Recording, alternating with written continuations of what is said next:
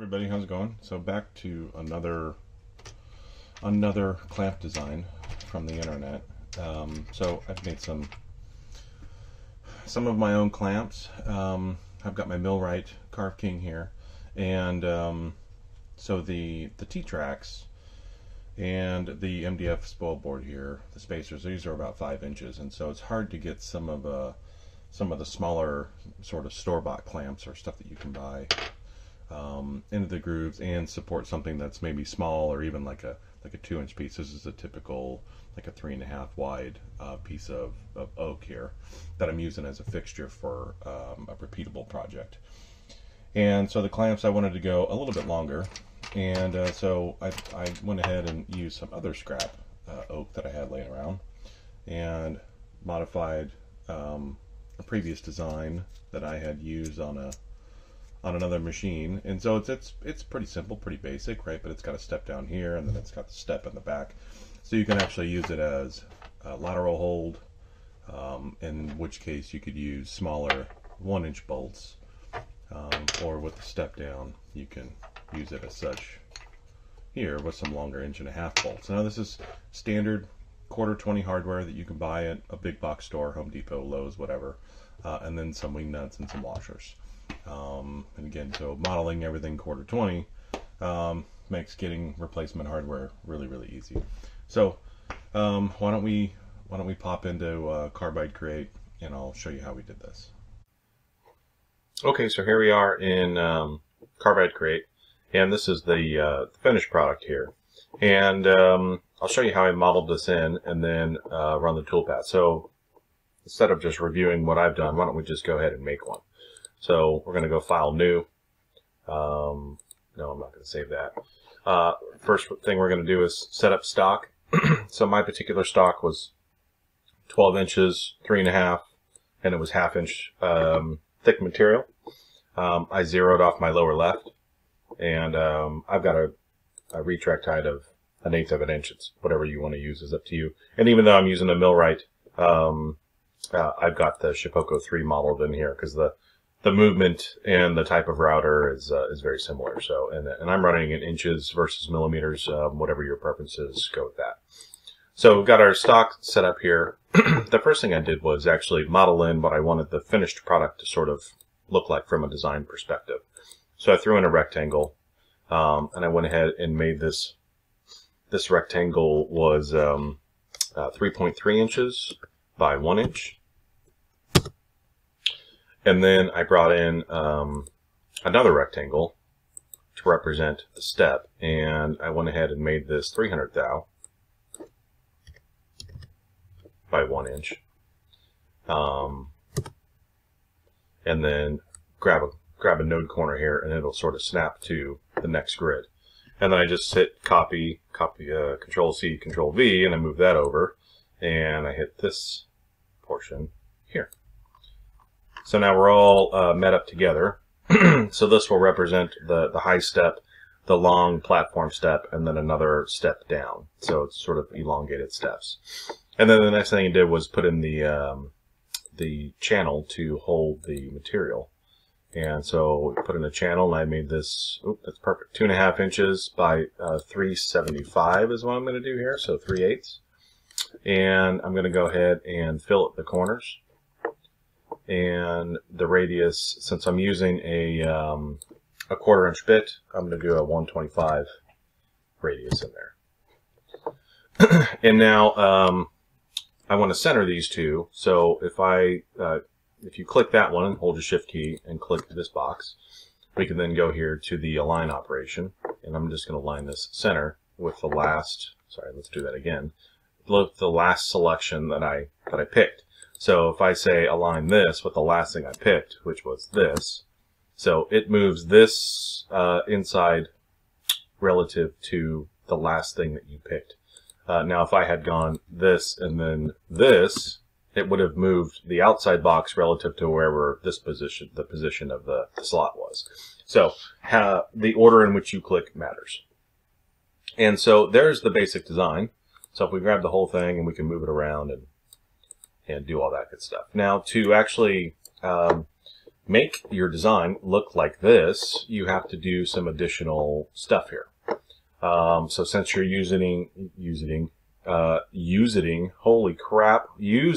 a new word. I'm going to trademark using. We're going to go ahead and make another rectangle. And I'm going to roll middle of this. And I'm essentially just going to extend this. I'm going to make this, so we want it to be this box plus this box, because this is our step down. So we know this is 3.4 inches, and this is another 0.3. So we're going to make this 3.7 inches. And we're going to overshoot the top and bottom here by at least a ½ inch. So we'll make this 1.5 inches.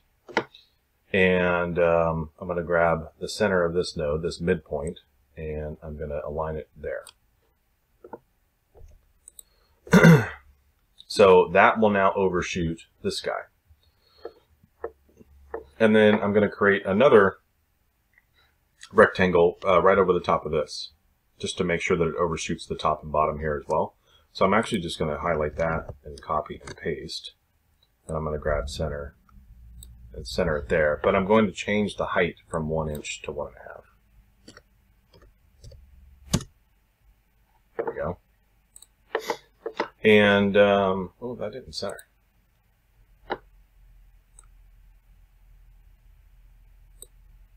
Let's grab midpoint here. There we go. And so that essentially gives us a nice straight line for a step down here. So now that we're all designed, now we can start our toolpath. So the first thing I like doing is pocketing. We'll get rid of as much material as possible. So I'm going to click the biggest rectangle here. And I'm going to go ahead and select the pocketing operation. My starting depth is 0. My max depth, I'm actually going to go down a ¼ inch to 250 thou. And I'm going to go ahead and select my ¼ inch bit here. So I've got some user selections. I'm going to go ahead and just take one of their stock ones. So I'm going to look at the Shipoko hardwood end mill, and I know this 201, or sorry, the 205 with the 2 flutes mimics my my bit almost perfectly. So hit OK there. My step over. Your step over here, you can leave whatever you want. I went not as aggressive, just because I wanted to make sure there were as few tool marks on the bottom of this thing, since it was going to be in contact with material potentially. It really doesn't matter much, but I typically do like a 100 thou or a 90 thou step down. And my depth per pass, I'm actually going to change this to 60 thou. It's oak, it's hardwood. I want to make sure it's getting all the way through it. I don't want a big amount of deflection on the router bit, moving too much material too fast. So I leave my feed rate at about 60 inches per minute too. My plunge rate at 15. And so then if we say OK there. So now we've got our first tool path. We can see the simulation. So there we go. It's just a big pocket. So you can see I left this back step alone. We're actually not going to touch that thing. It's just going to be made by virtue of the fact that it's a ½ inch step already in ½ inch stock, and it's just going to get cut out at the end. So the next thing I'm going to do is the same pocketing operation, but on this little step here. Difference being is I'm going to start, instead of at 0, I'm going to start at that ¼ inch depth, and I'm going to go down another ¼ inch. So 375 is where my max step is going to be there. Again, I'm going to change my step overs. And my depth per pass, I'm going to leave everything else the same. Hit OK. And if we show the simulation here, so now you can see, now we've got this extra step cut down. And then I'm going to do this contour. So instead of a pocket operation here, we're going to do a contour operation. I'm going to use the same end mill. My starting depth is going to be that 250 thou. And I'm going to go to the stock bottom. So we're going to cut all the way through. And in my offset direction, I'm going to cut on the inside of the line. Right? So you can cut on the outside, making that hole bigger. And you can see where it just did. It made the hole bigger. You can cut on the line, meaning no offset, or you can cut on the inside. So I want that 375 total width there. So I'm going to cut on the inside.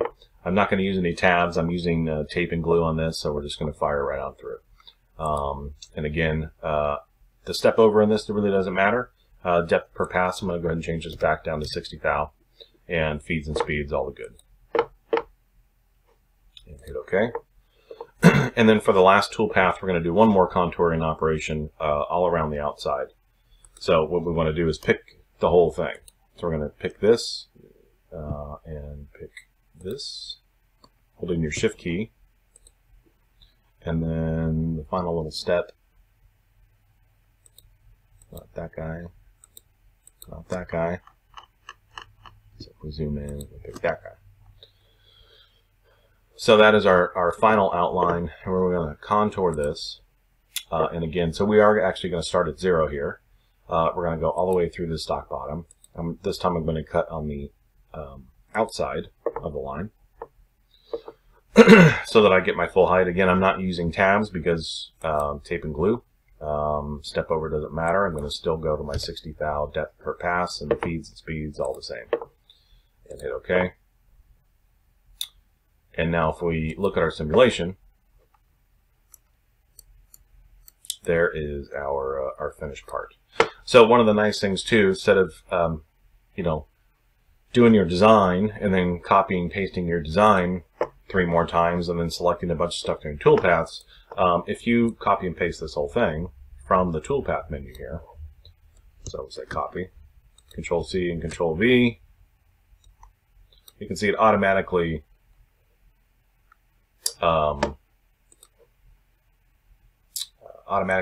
change the toolpaths. So then we can line things up. And I'll do another Control V. And one more up here. And then we can sort of get everything lined up on our stock the way we want.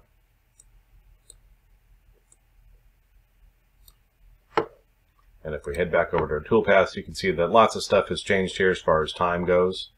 But if the truth is in the simulation. So if you show your simulation, so now we are looking at 4 full clamps. So so from here, you save this, and that way when you run your end mill through your clamp and jack it up, you can just come back, grab another some more stock, and burn through and make your own clamps. So there you go. Hope this helps.